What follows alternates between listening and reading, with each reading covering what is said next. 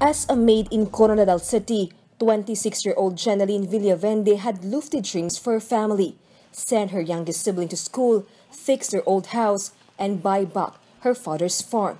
But a monthly income of 2,500 pesos just wasn't enough to reach those goals.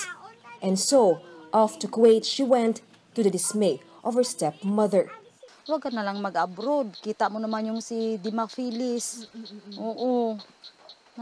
Sige lang, ti. Sabi niya, paswerte lang man. Sabi niya, patay kun patay. Sabi niya, hindi siya mapigilan, ma'am.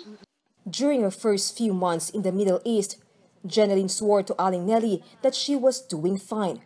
But the problem was, Jeanelyn's employer only sent half of her salary to her family back home. Na gusto niya full ibigay, tapos pag tinignan na yung resibo, half.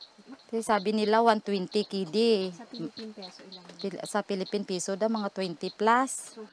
Aling Nelly last talked to her in October 27. She tried to reach her in November and December, but only Jeanelyn's female employer answered her calls. Yung employer na babae, sabi niya, busy sa work. Sabi niya, yan ang sinasabi na sa akin. Pagka December 11, tumawag ako ulit. Tapos sabi niya, busy pa rin. Ano nang nararamdaman mo? Nararamdaman ko na sa katawan ko na parang, sabi ko, parang hindi na yun ang kuha ni Jeanelyn doon. Baka mayroon ng ano man ba. Nelly then repeatedly pleaded to Jeanelyn's agency in Tacuro, the 5-star agency, to check on her daughter. They vowed to monitor the situation, but failed to give any update. Until the family's worst fear happened, a call from the Foreign Affairs Department brought them the sad news of Jeanelyn's passing on December 30. Galit. Kasi hindi nila pinansin yung sinasabi ko. Kasi pag sinabi ko noon pa, dapat buhay pa si Jeanelyn. Hindi na po kami buo. Dahil New Year po pa yun. Wala po siya. Mahal na buhay ko po siya. News 5 went to her agency's office, but it's been closed since November.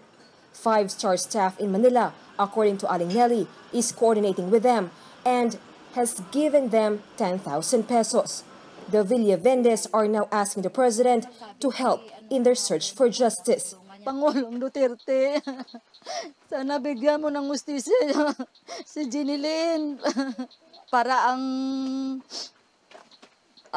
pinatay na si Jeanelyn, ma'am, dapat siya mapatay rin, ma'am. The investigation is still ongoing in Kuwait. They expect the body of Jeanelyn to be brought back to the Philippines within 10 days. For News 5, Jenny Dongon, We Are One News. Foreign Affairs Secretary Teddy Boy Locsin says Villavende's killer deserves death.